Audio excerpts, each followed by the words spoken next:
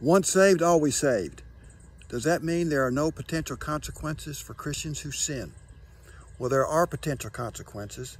You could be chastised by God. Please read chapter 12 of Hebrews, verse 5 through 11.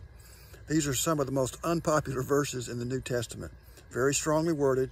They're so unpopular, I'm not going to read them to you. But I will tell you what Galatians 6:7 says. Be not deceived, God is not mocked, for whatsoever man soweth, that shall he also reap. That's where we get the phrase from, that you reap what you sow.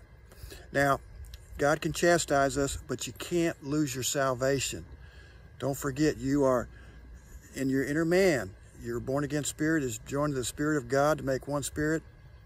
God doesn't sin. You're not sinning on the inner man. But he can chastise that outer man. How might he chastise Christians on earth?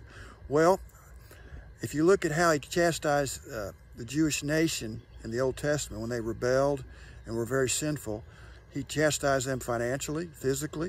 Of course, if you get chastised that way, you can emotionally be distraught.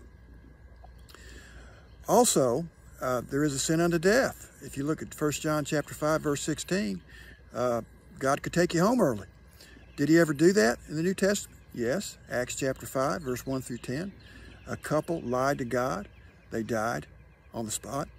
If you look at 1 Corinthians chapter 11, 29 through 32, you'll see that it looks like there's some Christians coming to the Lord's Supper drunk.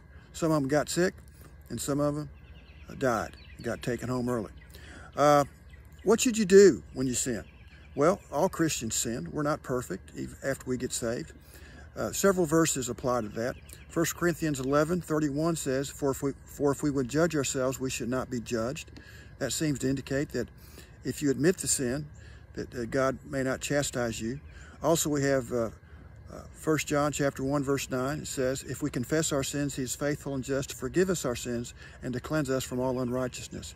So if you sin, confess it and move on.